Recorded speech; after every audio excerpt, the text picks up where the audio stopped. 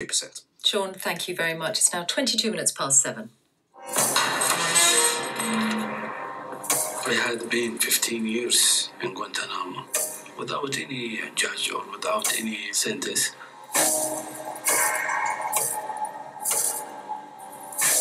I said if I left Guantanamo, I would kill Americans.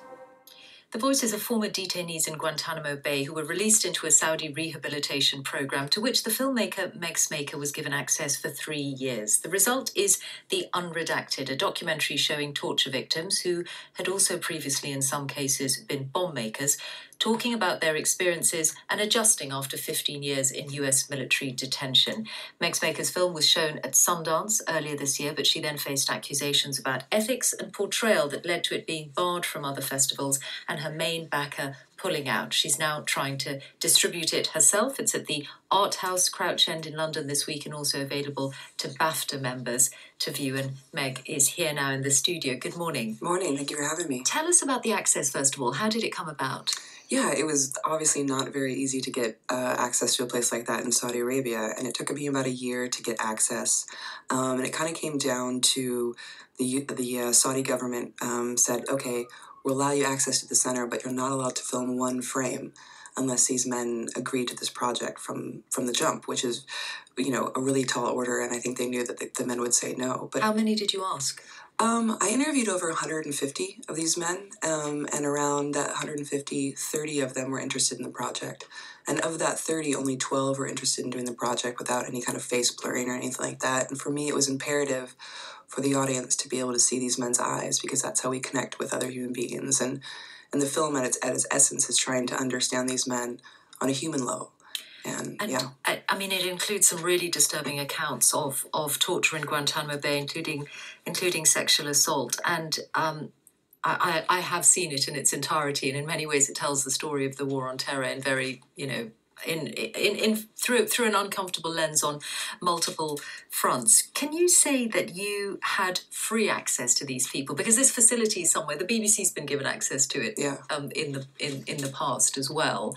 But I'm guessing not to this level. No, not talking to people like this. But did you feel that people were consenting freely to the questions you were asking? Oh, yeah. I mean, one of the things that I do in the film is, before I started filming with these men, I said, listen, this is a conversation. This is not an interrogation. And if I ever ask you something that you feel you have to lie about or you don't want to talk about, all you have to do is say, skip that question. And I leave a lot of those in the film to be fully transparent with the audience. And so, for example, I ask one of the men who's Yemeni and he's watching the news and he's seen, his country being bombed by Saudi Arabia. And I ask him if he wants to go back to his country to help his people like he did in Bosnia, because he went to Bosnia to initially when he got involved in all this. And he says to the camera, he's like, I really can't answer that because I can't go anywhere and I don't want to get in trouble. So we're trying to be very transparent about, the restrictions of filming in the film itself. And you speak to them in Arabic. You lived in Yemen. You speak Arabic, and you're able to do the interviews yourself. You got a slot at Sundance, which is a very big deal for a documentary filmmaker. What happened after that? That's like getting into Sundance is like winning the filmmaker lottery. I mean, the numbers are pretty insane. I think they only took 10 the year that I got in, and they get thousands of submissions. So I felt really lucky. And then the film festival was supposed to launch the film and my career and everyone's, careers who worked on it, and the opposite happened. It wound up being the death blow. Because? Well, when the film premiered, or when the film was announced, so this was about 2 months before anyone saw it, it was immediately attacked by a group of people online with all these crazy accusations. And you've seen the film, and so some of these accusations were, the film is funded by the Saudis and it's Saudi propaganda. And if you've seen the film, clearly that's not true.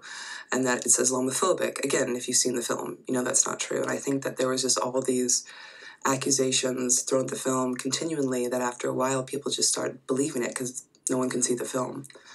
And so other festivals that would have shown it or distributors that would have put it out, their cinemas did not? Yeah, so for example, the film got into South by Southwest, and it even got into a festival in San Francisco where it was given the Vanguard Award. And soon after the online attacks, both South by Southwest and the other festival pulled it and then took back the award.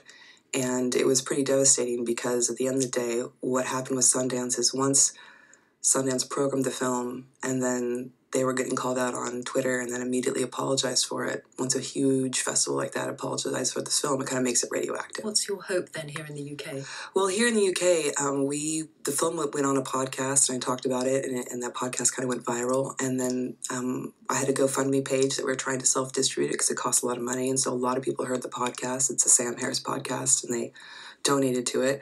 And one of those people were a BAFTA member. They said, you should bring it over here. This is worthy of a BAFTA nomination. I was like, well, I never thought about that, but let's see what happens. And so we brought it over to the UK, and the audience in London have been absolutely amazing and supportive and really seem to be, really, really, really impacted in a positive way by the film. And so I'm hoping that we can just raise awareness and let people know that the film's playing here until the 29th of December.